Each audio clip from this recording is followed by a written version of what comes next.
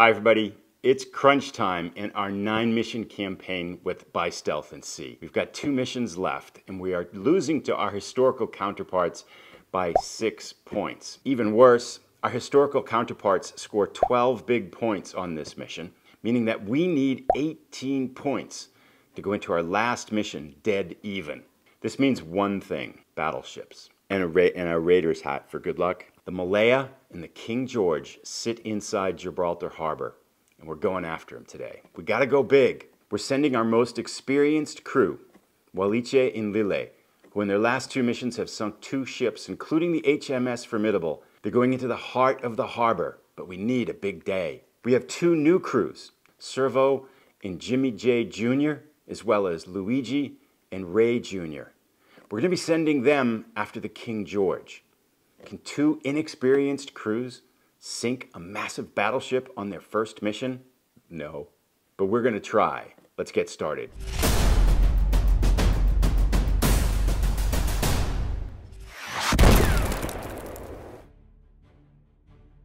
Ladies and gentlemen, I give you Gibraltar Harbor on the 8th of May, 1943. Not a lot of targets in here, but we have 2 very juicy ones. The Malaya battleship here sits in the northeast corner of the harbor, and King George V sits more in a central position in the harbor. Those are our targets today. To the south, in the open ocean, are our forces. We have SLC number 1, and their plan of attack is going to proceed straight to turning point here, and they're going to head due north, entering the harbor here at this torpedo gate, proceeding north, breaking to the northeast, getting under the Malaya, blowing up the Malaya, and then escaping into the night. Our other 2 inexperienced crews, Servo and Jimmy J. Jr. aboard SLC number 2, Luigi and Ray Jr. aboard SLC number 3, are going to proceed straight ahead to this bingo point right here. This is our decision point. At this point, if they have enough time and are in good enough condition, they're going to break north, go through the harbor, the torpedo nets here, and try to take out the King George here. If circumstances don't allow that, they'll proceed on and try to hit these target cargo ships on the outside of the harbor. That's our plan. We need a big day. Let's get started. We have made 1 upgrade to our equipment. Our engineers have improved our warheads. Not a significant improvement, it just gives us a slightly less chance that they're going to break. Now in this mission, our Altera starting position allows us to have our SLCs start without any breakage, and they get 3 breathing tokens. This is a valuable starting position for us. We do, however, at the start of this midnight turn, need to roll to see which one of our SLCs has a breakage in the first turn. Of course, it's a 2. Servo and Jimmy J. Jr. aboard the cursed SLC number 2 will suffer our first damage. All right, let's see what's broken here. Hopefully something minor. Ballast tank fault. That's not a good one because the ballast tank, well, they are actually already on the surface. That would just delay them a start and make them a little bit more susceptible to getting spotted here. Hopefully they can fix it with the 4, 5, or 6. They get a 6. Excellent. Good work by Servo and Jimmy J. Jr. They solved the first fault, and now we can get started on our mission here at midnight. We're going to start with Walliche and Lille aboard SLC number 1, and I wanted to point out that they gained an experience point in the last mission. We've put it on operational skill. This will allow them to detonate the warhead more effectively, detach the warhead more effectively, but more importantly, it'll give them an extra die roll trying to cross those deadly torpedo nets, so they'll get out of that range of the mortar fire more effectively. So it's a little bit of a risky move, but I think we have to do anything we can to make them less likely to get hit as they cross the torpedo nets. We're going to start with SLC number 1. Walliche and Lille are going to use their operational skill to try to scamper ahead 3 squares on the surface here. To succeed, they need a 4, 5, or 6 on one of these 2 dice. They get double 3s again. That's how they started last time. Well, they're going to try to submerge now. They need a 4, 5, or 6 on one of these 2 dice.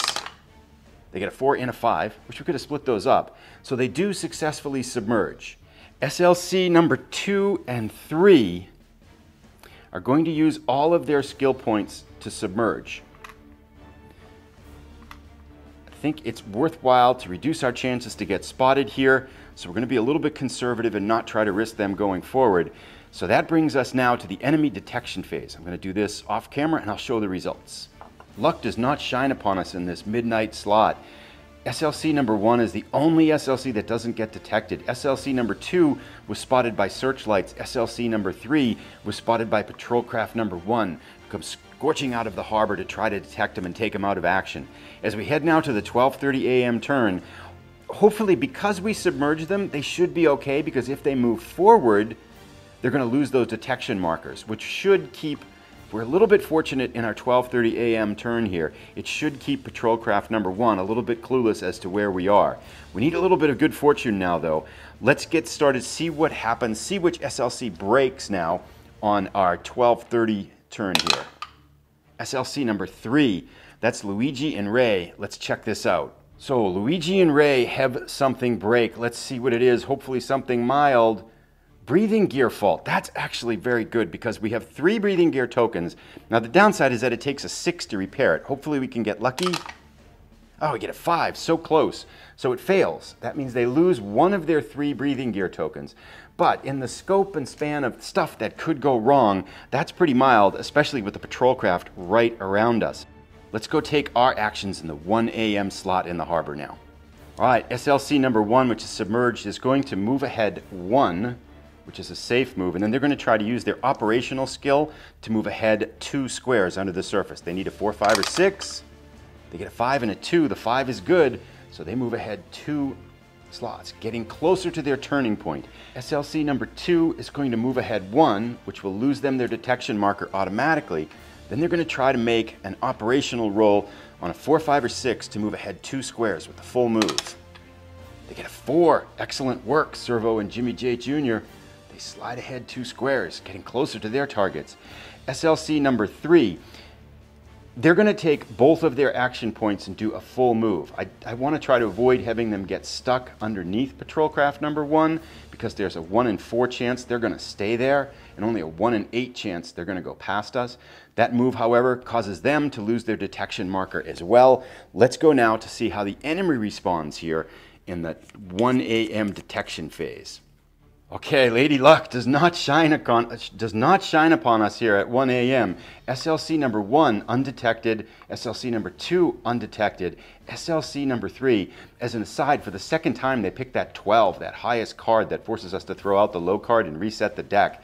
So the second time they get that, spotted by spotlights, then spotted additionally by a patrol craft. So as we end the detection phase, they are spotted. That means because they've been spotted, patrol craft number 1 is going to move right towards them and attack. So we have to figure out, we have to have them now attack. They're going to pull this, we're going to do this one because it's important. Hopefully no damage done here to Luigi and Ray Jr.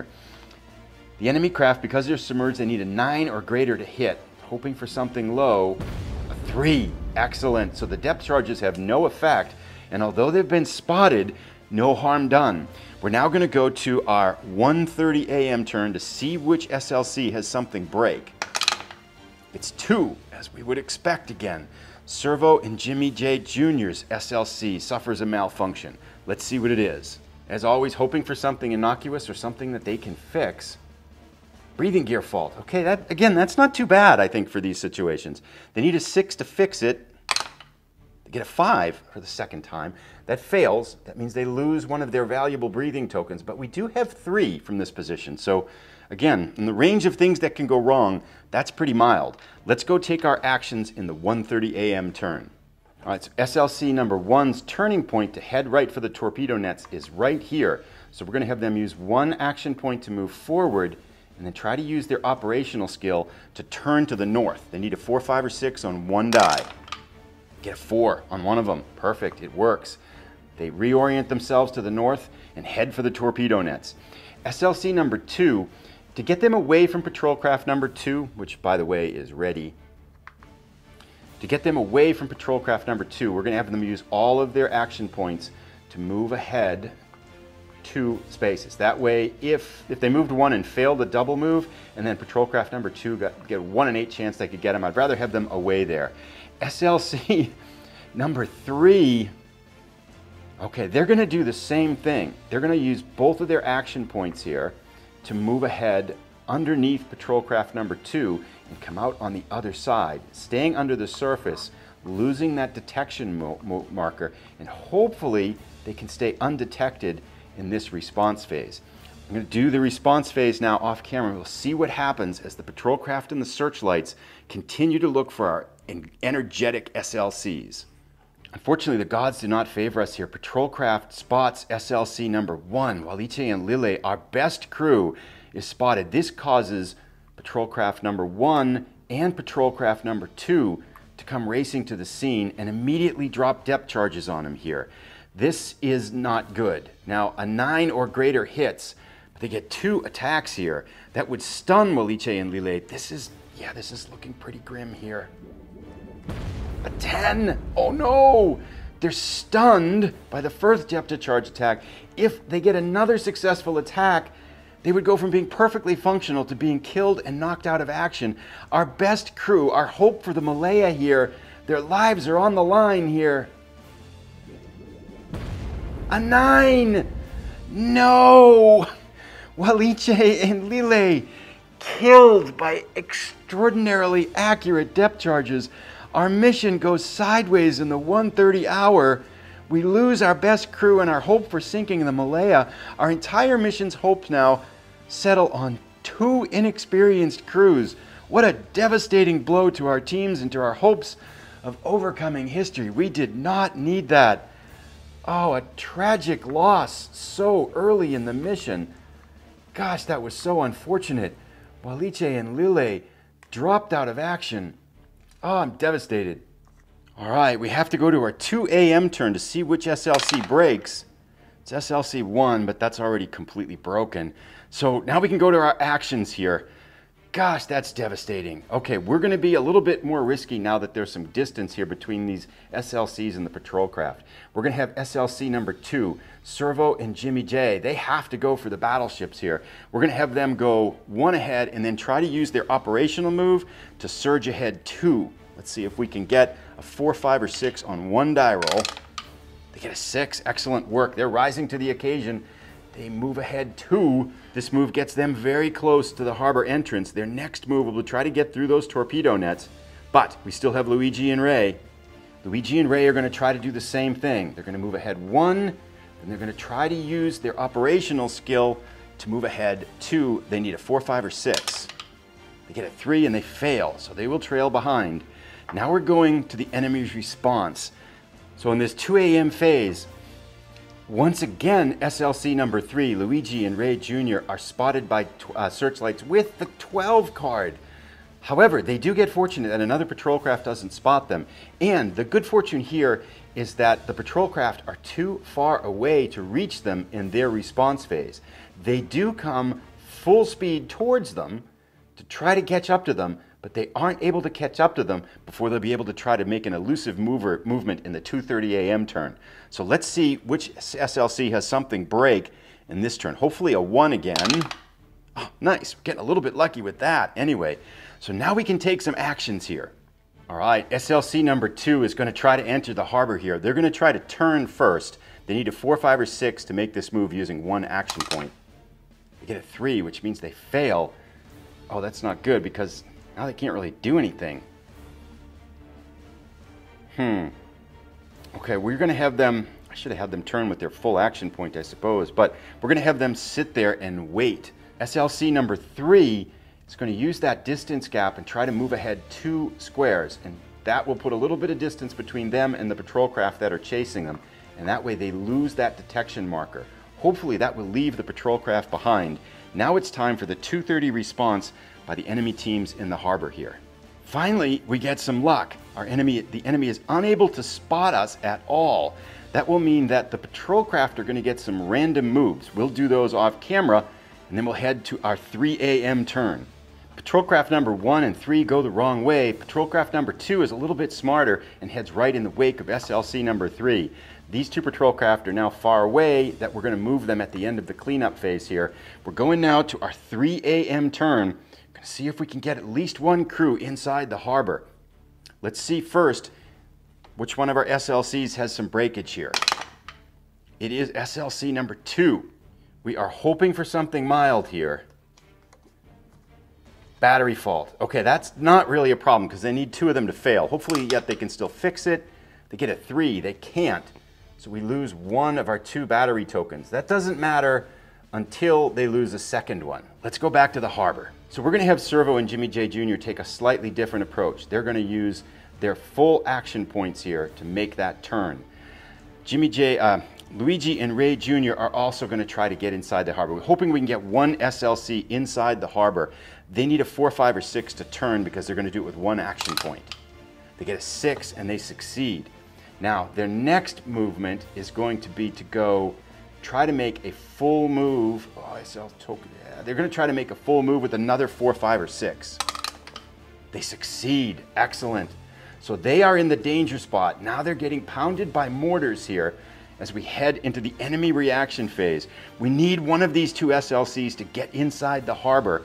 Let's see what happens in our 3 a.m. reaction phase. As things are getting nitty-gritty, we're going to pull these on screen now. 3 a.m., we're hopeful to get through. Let's start out with the spotlights, the searchlights for SLC number 2. 5, they pass. SLC number 3, 7, pass. Now, underwater dive team doesn't matter. Patrol craft response, submerged. They need a 10 or greater to detect us. SLC number 2, Servo and Jimmy J, get a 6. They are undetected. SLC number 3, an 8. They are undetected. Now we come to the deadly part, the shore-based mortars.